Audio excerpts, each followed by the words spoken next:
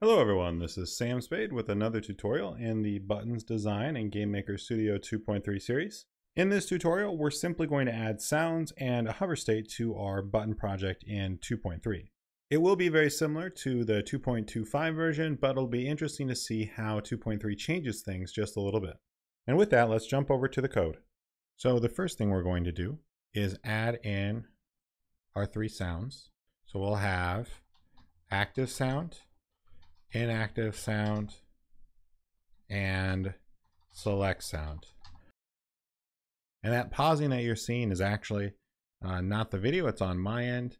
I'm not sure why, but when you're typing in here in 2.3, it tries to update it every time. And with OBS running as well on my laptop, it causes a little bit of a slowdown. So we want to set these to be assets now, not resources. And we can't actually pick which asset type they should be like we could in 2.25. I don't know if this is missing for good, if they're going to add it in later. I kind of liked it. Right now, we don't have a lot of assets, so it's pretty easy to just go into the sound and pick the right one. But if you had hundreds or even more assets, that could be a pain to sort through. But currently, you can't select asset type. You just pick asset, and then you have to pick from the full list of assets. So here we go, setting up our sounds, pretty much the same as in 2.25. Then we come over to our button parents create event because, again, remember we're doing this in methods. So this replaces event user 0, and we have the exact same code. If active sound does not equal no one, then audio play sound, active sound 1, false. And we can actually just copy this line. Now we need our else statement. Inactive sound. So now our active and inactive sound are in. All of that should work just fine. But I want to add in the select sound before we actually test it. Now the next thing we're going to do is create the select and unselect states. We're going to do the basic version first, just like last time where we say mouse enter. This will be hover, button parent, image X scale equals 1.2. And if you wonder how I'm duplicating the line like that, that's Control D. I find it very useful and I use it all of the time.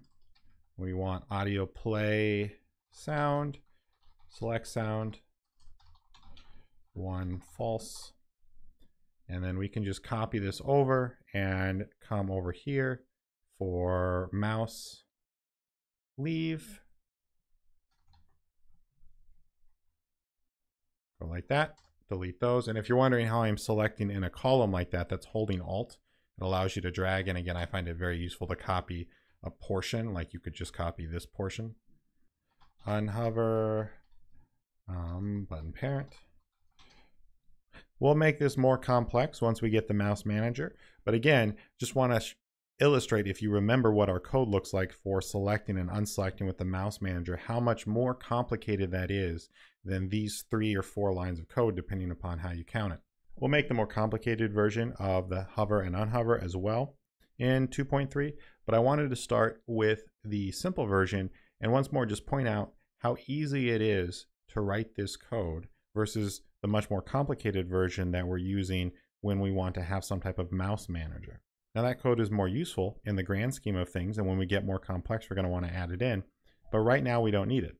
And this code is so much easier to write, understand, and maintain than the code that we need when we want to have just one button be able to be selected. We've got to create a mouse manager, we create some scripts, and then we have a much more complicated flow chart when we're trying to figure out whether or not a button can or cannot be selected. So again, don't write code you're not actually using. There's no reason to write code that's complicated when all we want to do is the button change a little bit and play a sound when we're hovering our mouse over it. Okay, let's run this.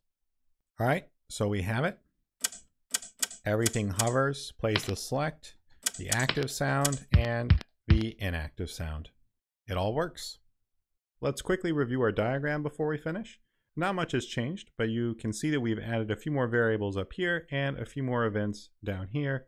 And all of these, of course, get inherited by the actual buttons, the concrete versions of the buttons down here. And that's actually it for this tutorial. Thanks for watching.